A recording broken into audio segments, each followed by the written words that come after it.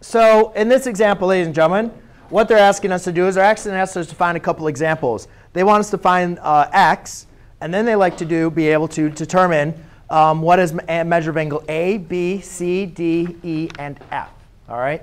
So in Dennis, when we're looking at this problem, we have variables in for all of our interior angles, right? Yep.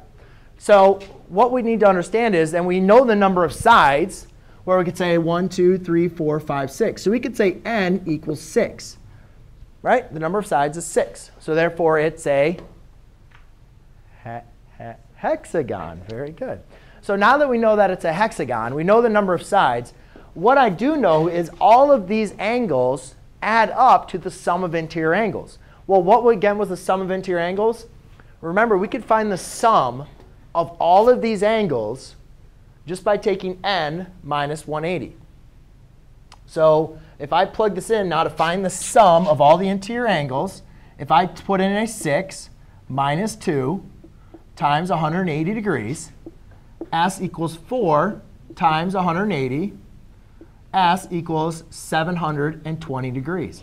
So what that means is all the interior angles add up to 720 degrees. That means this plus this plus this plus this plus this plus this equals 720 degrees. Now remember, our goal is to solve for x. So therefore, I need to write an equation.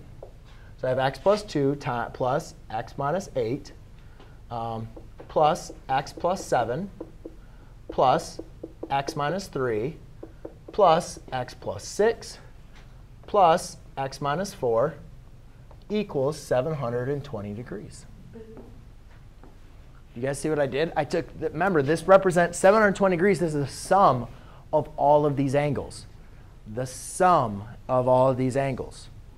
So now what I'm going to do is what I need to add up all my like terms. So you can see I have all these x's I can add up. And since they're all positive, right, I have 1, 2x, 3x, 4x, 5x, 6x.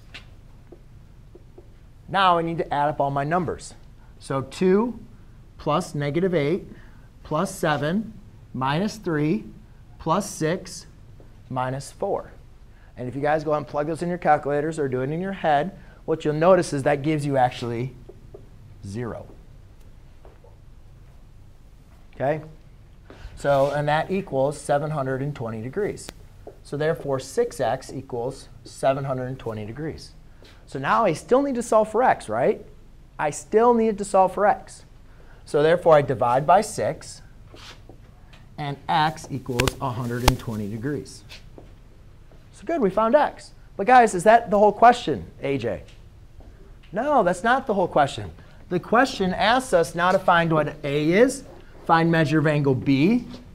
So if we have a, angle a is equal to x plus 2. Do we know what x is now? Do we know what x is? Yeah, it's 120. So therefore, that's 120 plus 2, which equals 122. Measure of angle A, or I'm sorry, B, is x minus 8.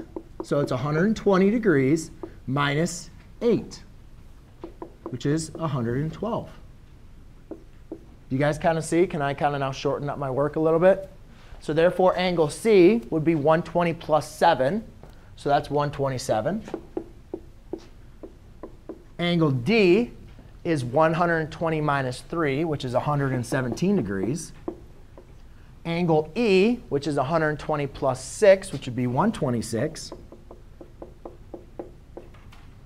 And angle F, which is 120 minus 4, which equal 116 degrees.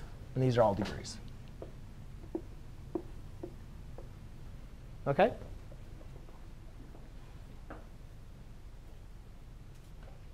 Samantha? Do you know like how to do that really well?